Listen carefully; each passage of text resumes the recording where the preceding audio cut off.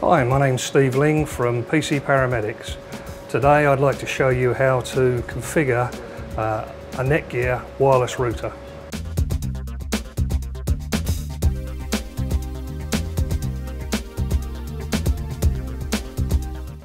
For the Netgear wireless router, we have a number of components. The main component is the router. This is the device that used to be known as a modem. It enables multiple people to use a single internet connection to connect to the internet. So that is the router. It has its own power supply, and on top of that we have some configurational information, a CD, two cables, totally different cables. This one, the yellow one here, or it could be multiple colours, is known as the Ethernet cable. That's the cable that connects the router to the PC. And the second cable is the telephone line cable. That connects the router to the telephone line and therefore broadband. And the last part we need is also in the box, known as a microfilter. And you'll see on the microfilter there are two connections. The router connection, here designated as modem, and the telephone connection. So you can have your ordinary telephone still plugged in and also your broadband router plugged in.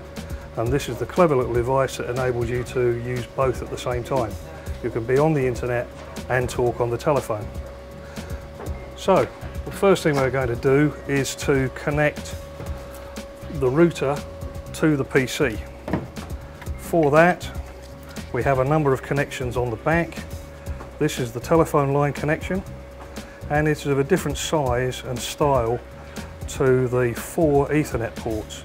So here we can have 4 static devices connected to the router, and as it's a wireless router, we can have up to 13 other computers connected wirelessly to this one. So first of all, we're going to take our Ethernet cable and we're going to connect that into one of the ports. Then we're going to take our telephone cable and we will connect that to the telephone port on the router. Take the other end of the telephone lead and plug it into the appropriate port on the microfilter. We're now ready to go. We now take the Ethernet cable and connect it to the Ethernet interface port on the back of the PC. Easy to locate. It's of the same shape and size as your Ethernet cable, and our port is located just here, and it's a simple click to plug in. We then can plug in our mains and connect our mains into the router.